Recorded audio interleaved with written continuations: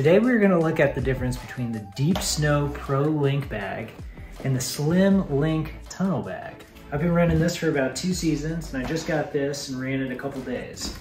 And there are some differences. While we're here, I quickly want to talk about this Brapagonia shirt that I'm wearing. We have a limited stock available. You can get one with the link in the description below. First of all, let's look at the Slim Link Tunnel bag. It's really slim and long. It has 4 buckles to open it up, go like that, and then it's got this massive bag that you can fit all kinds of things in here. I have what I ride with daily, which is the new Rotex toolkit. I put my spare key in there, and then a bunch of traps. The inside of it is yellow, so you can see things inside. And loading and unloading is very easy. As you watch, and then to close it, just do one of these numbers, put the lid on, give it a little bit of chest compression, again CPR, and clip it together. Some things that are unfortunate, I have the 2021 154 stock turbo from Skidoo, which only has 2 placements because it's actually a 147 track. So it takes up both of the spots.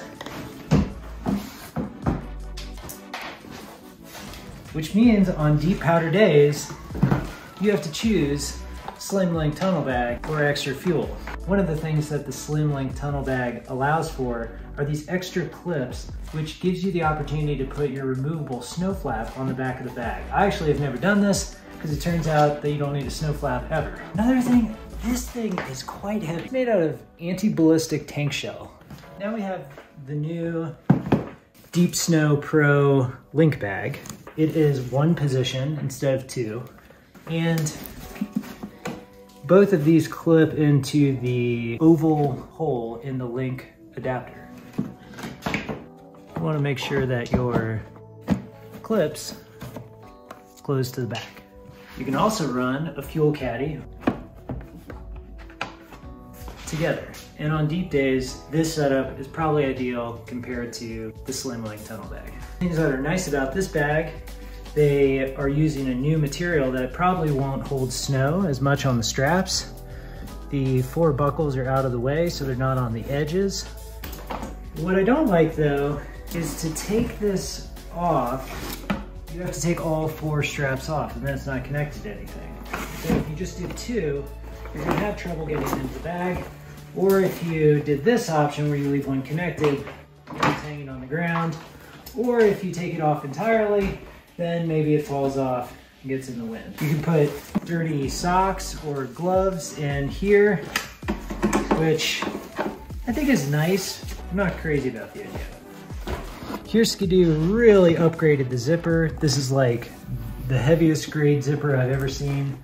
Can be a little tough opening. There's a very small actual opening to get inside of here. Comes with some Velcro dividers in case you want to organize your belongings into compartments. Some people like to do this with life. And it also features the inside in yellow, which can make it easier to see the things.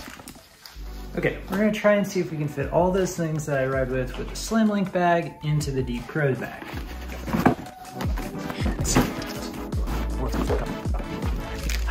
Toolkit, which I should note, there is a back of seat bag that I'm receiving shortly to house this. So I won't be have to do that in the future.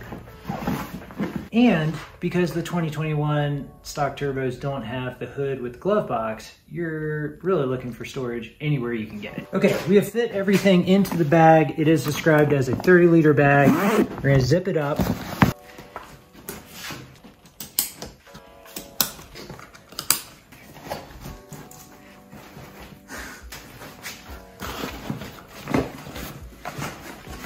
Here we have a full Deep Snow Pro Link bag, fuel caddy on a 154, which is actually a 140 something track.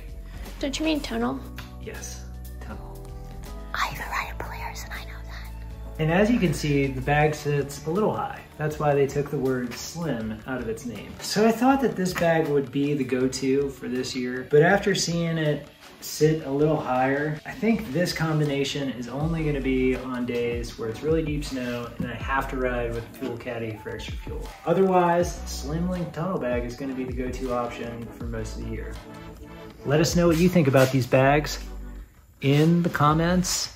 Remember to like, share, turn on your post notifications, and get you some merchandise.